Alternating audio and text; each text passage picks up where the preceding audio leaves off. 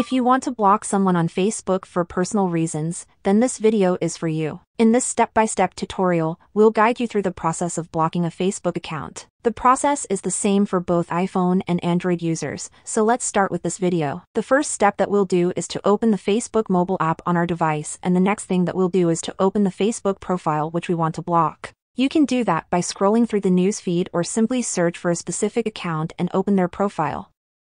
Once you get to their Facebook profile page, you'll see 3 little dots at the right side of the screen, so that's what you want to tap on. And you'll get to this section where we have a couple of different settings for the Facebook profile or page. We want to tap on the block option right here, and then we'll get this pop-up message.